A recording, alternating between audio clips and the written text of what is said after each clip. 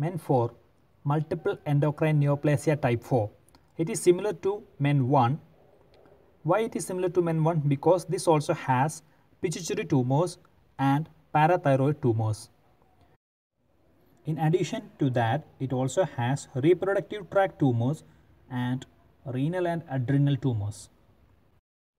MEN4 is autosomal dominant.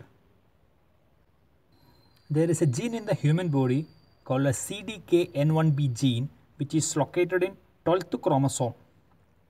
Exact location is 12p13, and this gene encodes a protein called p27. It is a cyclin dependent kinase inhibitor. This inhibits the cell cycle progression. What happens in MEN4 is that it inactivates this gene, CDKN1B gene, as a result of which the inhibition over the cell cycle progression is removed. Cell cycle progression increases, which leads to tumors. Let's have some more points. MEN1, gene in MEN1 is MEN1 gene, location is 11q13. It's also called as Wermer syndrome.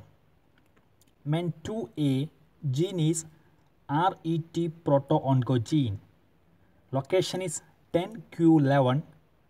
It is also called as Sippel syndrome. MEN2B or MEN3 gene is RET proto-oncogene, location is 10q11. It is also called as Wachmann-Frobois syndrome. MEN4 gene is CDKN1B gene.